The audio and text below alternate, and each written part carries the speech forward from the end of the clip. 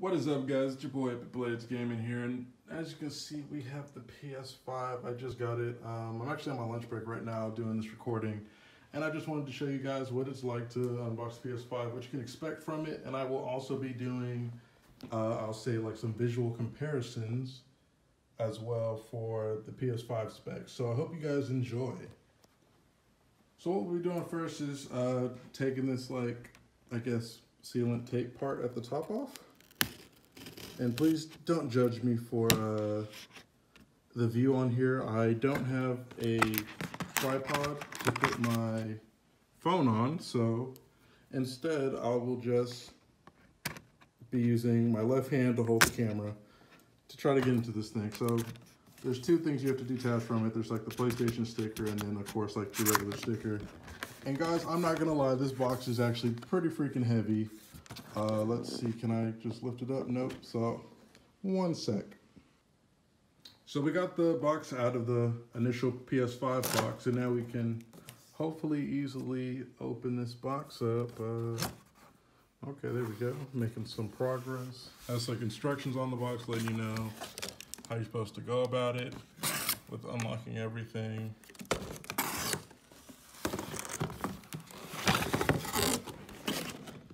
Okay, so let's just have this standing up. So, of course, we're going to get the instruction book for the PS5. And within this box, we also have the power cable coming up top. And, of course, we have the nice, smooth, new controller. Let's move that out the way. Oh man, this feels nice. This is a nice controller, and like the color on it, since you know, like when looking on the box, it looks like it's just like straight white, but this is like a nice like pearly gray white-ish color, and the buttons look nice too. It's like a nice little glass transparent look for it. Oh man, this feels nice. It looks nice too. So we took off the top part of the box, and it looks like we have the charger for the controller. It's a USB-C charger, so that's really good. It's going to be like faster download or charge speeds on it, I'll say. As well as, I think this is like the case mount on it. Okay, so I got it out of the little film protective cover it had, and yeah, I believe this is for the PS5 to mount it. There's like this screw part on it. I don't know if this is just like for the horizontal mount. I have to look back into it, but I held off on actually watching these unboxing videos. This is the HDMI cord. Yep, it's the HDMI cord for the PS5. Always comes with one. Sadly, with the PS5, we don't get a microphone like those cheap microphones that came with the PS4. But I mean, by now everybody should have like a pretty decent headset that's better than the default headset that PlayStation or Sony would give us. So now we get to the bad boy right here. Oh man, I'm gonna need both hands for this, so we're gonna do a little quick cutaway and just you're gonna see this thing out of the box. So here we are, guys. It's now about getting this cover off the PS5, and man, this is smooth. Oh my gosh.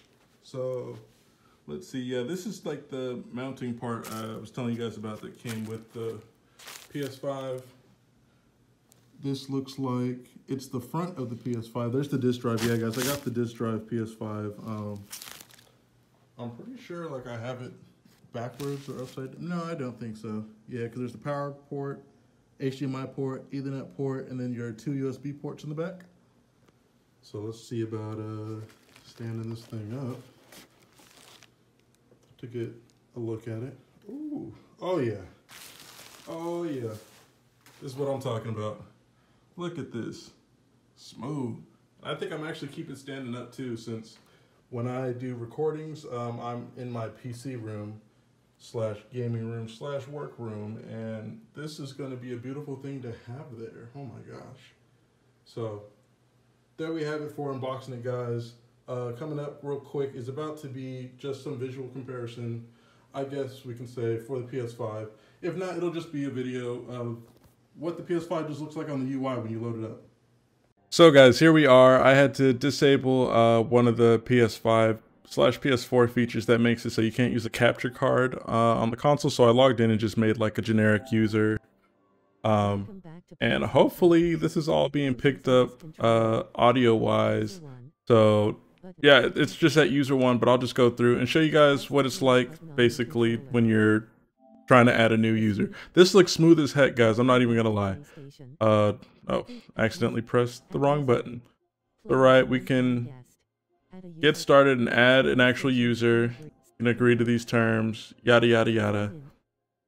And then here's the cool thing: you can either sign in by typing in your email and password, or you can open up the app on your phone. If you have the PlayStation app downloaded, you can scan this QR code basically when they tell you go to like settings on there, and it'll say sign in on PS5, and then I can enable my camera, which I'm doing right now, and I'm about to just scan it, and boom, it just signed me in. So let's get in, guys. This is like extremely smooth, so I'm hoping oh wow, okay, so you can adjust your privacy. So can you choose multiple stuff? Because I'm definitely like all three. It doesn't really matter to me.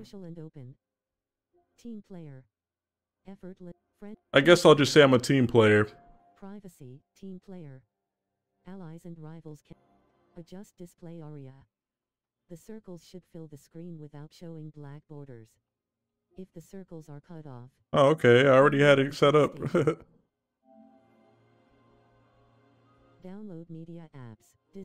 Oh, snap. So you can finally kind of like select which, because I don't use Peacock, but I use these other ones. So I can download this. Now I already have my PS5 connected actually to my Ethernet cord. Amazon Prime Video. Alrighty, guys, there we go. It downloaded and installed those apps already. And here we are on this. Ooh, this is smooth. Oh man, let me see if I go. Oh, it said my name wrong. It's, oh, come on, I hate that. Oh, come on. So first off, I'm gonna go to these settings and see about turning off this like speech thing. And actually, what I'm going to do is I'm going to go to my library and I'm going to see about installing some games and seeing how those go. I can download all this stuff. Wow. We're just going to start off with Bugsnax.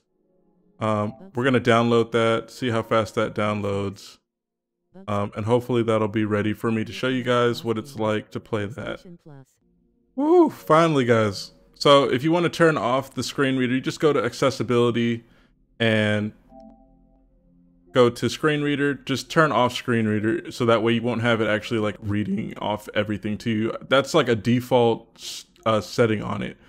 So what I did though, guys, is I started the Bugsnax download. Hopefully that finishes up soon so I can just show you guys what it's like when you go inside the PlayStation 5 games. Let's check out the store though. Wait, is this just the store? Like, I just click on store and it instantly just pops up like, okay, it's interesting, I'll say that. Whoa, wait, they got Temtem on PS5 already? Oh, snap, wait, does that mean I can get it on the PS4? I did not know that. I've been playing on PCs. If that's the case, I'm about to restart Temtem for the playthrough on the channel, and I'll be doing it on my PS5. Like, bump that, I'm getting these trophies, man.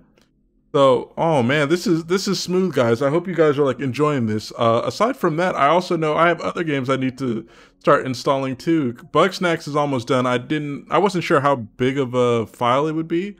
It's taken quite a bit of time, which I'm actually surprised about. But let me see. Okay, so L1, R1 is to go from games to media. That makes it way smoother, I'll say that. It looks like there's no like real shortcut to going to your game library. So yeah, I have Watch Dogs. I bought it on PS4, but again, you can play any of your PS4 games on your PS5, but Watch Dogs, I believe, is getting an PS5 upgrade. Let's see. I'm trying to think like where my 2K21 is. Don't mind all the games I have. I don't have a problem, guys. Oh, there we go. I passed it up. Alright, guys. So it looks like Bugsnax is ready. Watch Dogs Legion's downloading as well as 2K is about to start. So let's get into this one and just just do like a quick look into how the graphics are looking like on this. Like, I don't know, maybe it's my monitor. I don't know. Ooh, this music's nice. So I don't know what it is, but it's like everything's just like really smooth, and I don't know, I love it. Like, the PS5 is awesome. Like, right now I have no complaints aside from like what I've been seeing online where people have been bricking their PS5s doing stupid stuff. I won't have that issue because I'm not trying to really connect an external storage onto my system. I am literally, I got the disk drive so I can plug in my disc whenever I want. They don't take up as much space, I believe. And oh man, oh, I will say my controller vibrates. Oh snap! So I can literally feel on my controller the thunder, the lightning and the thunder. When you hear it and feel it in like real life, the controller's like shaking as well. And I like how they have like the water drops, the raindrops like actually on the screen like that. What, circle to crouch? Yep. Oh, I can't like crouch and slide. This looks great, guys. Now I can't wait to like play this on like another system. Woo! Woo! So guys, this is what I'm loving so far. The UI is really smooth and great. The graphics look amazing as well.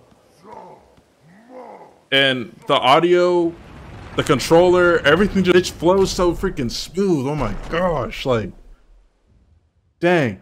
Make sure you subscribe to the channel. It's going to help out the channel a lot. I'm going to be doing a lot more PS5 playthroughs coming to the channel. I'm going to try to finish up the Switch or PC gameplays that I have started. For Temtem, I'm pretty much sure I'm just going to switch over to my PS5 for those recordings. So I hope you guys enjoy it. But with that said, stay sharp, guys. Later.